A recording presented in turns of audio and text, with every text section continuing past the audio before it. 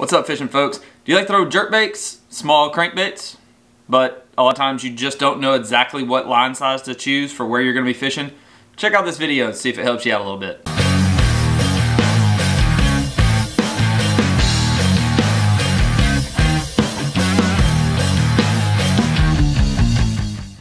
So just like a lot of you guys, one of my favorite ways to catch them this time of year, crankbait and a jerkbait.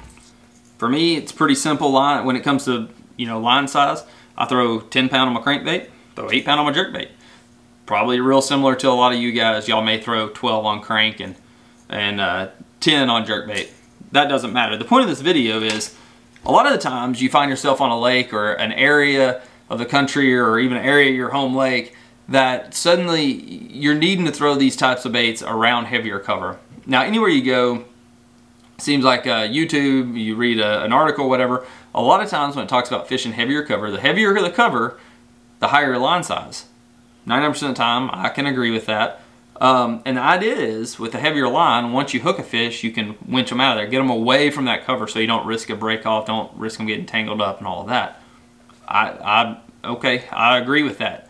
But with these style of baits, with a jerkbait and the smaller crankbaits and things, I don't up my line size around heavier cover. And here's why, okay?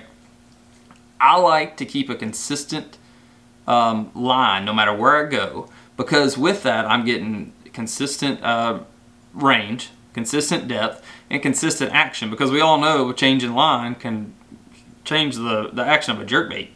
Huge. I mean, it can be huge.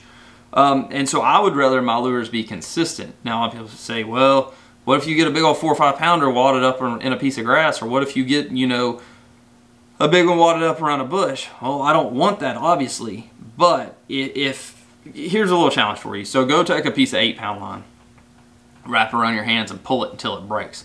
I think you'll be really surprised at just how strong 8 pound line is.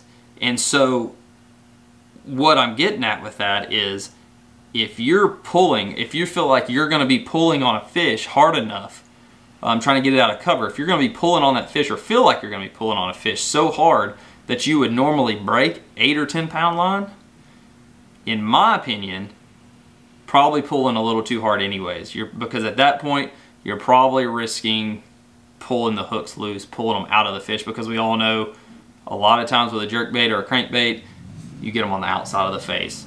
So I know a lot of y'all are probably going to think I'm completely out of my mind, completely wrong. Go ahead, tell me down below just how wrong I am. Let me know what you do and why and your thinking behind it. Always appreciate a thumbs up. Please subscribe so you can catch the next video. Appreciate y'all's time watching this. See y'all later.